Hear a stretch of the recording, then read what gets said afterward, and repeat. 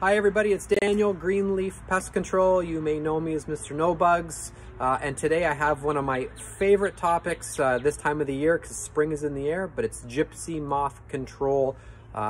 Big thing over the last couple of years. Lots of people are noticing their trees are being completely defoliated. And of course we love our trees, they're near and dear, they provide us shade, oxygen, and all those wonderful things. And these nasty little buggers, these gypsy moths, just are decimating all sorts of tree populations. So if you follow along, there's all sorts of prevention tips coming up on destroying egg masses, what to look for, some basic biology, what the pupal casings look like, and of course, again, something that we offer, which is the larva. So when you see the little caterpillars themselves, those are called larvae. Those little larvae chew the trees, they eat all of the leaves. Of course, as they eat the leaves, they consume that stuff, but it destroys all the foliage and then it harms the tree. So what Greenleaf does is we have a fantastic spray program that involves bacillus, which is a bacteria, so it's BTK, and we spray the foliage. The caterpillars, especially when they're small, they're ferocious eaters. They eat the leaves, consume the bacteria, and it kills them naturally. So no harsh pesticides, very, very low mammalian or human toxicity, and especially safe for pets and children. So it's a great, great product, 2 applications, and it will help out with that destroying stage. Something that people don't often think about is, they always think of caterpillars chewing the leaves, but also your carnivorous trees or your pine needle trees, so blue spruces, they also damage those. The difference between those trees and a deciduous tree, so a deciduous has the leaves, carnivorous has the needles, is that carnivorous trees store the energy in the needles themselves. And so as the damage happens, the tree really, really suffers and may not bounce back the following year. So year 1, it may be able to take some damage. Year 2, if it gets damaged again, it is detrimental to the tree's health. So together, we will do the spraying, we will help you provide an integrated solution, but there's lots of great stuff you can do with banding the trees, with removing egg masses in the spring, and together we can tackle this problem proactively. Again, any questions, we're here to help. We're professionals. We do a lot of this type of services amongst all sorts of other pest control programs, but especially this time of the year, it's gypsy moths that are on people's mind. Give us a call, we're happy to help. Follow the video.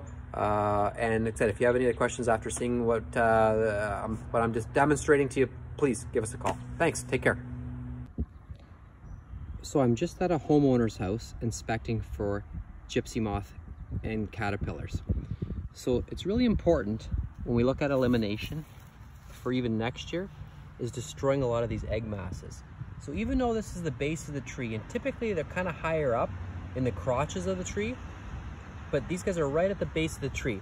And these egg masses can just be scraped off. I like to scrape them and put them into a bucket or a can, and they can either be destroyed with soap and water, a little bit of kerosene. If you've got a fire, you can kind of burn them in your fire. But also here, we even have some of these cocoons. Here we've got some live caterpillars as well. And so it's really, really critical that all of these things, post-application, if you decide to use BTK, that these things get eliminated. As we move along, you see some of them on this tree as well. Scrape them all, the scraper, and put them all into something that can be destroyed. As I go along to the next tree, again, same sort of thing. Oh, look, here we got some giant caterpillars. These guys are gonna get ready to pupate and turn into those chrysalises any day. But here's some more egg masses.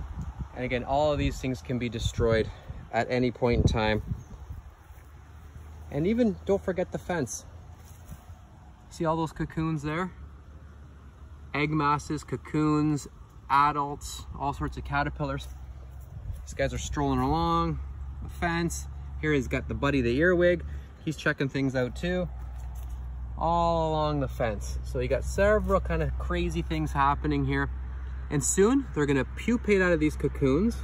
And then what you're gonna end up with is moths, male and female, and they're gonna breed and they're gonna make a whole bunch more of these egg masses. So destroy these things, scrape, destroy, burn, soak, crunch, dispose of properly, and you'll make a huge impact on the population for next year. Gypsy moth caterpillar saying, Have a great day.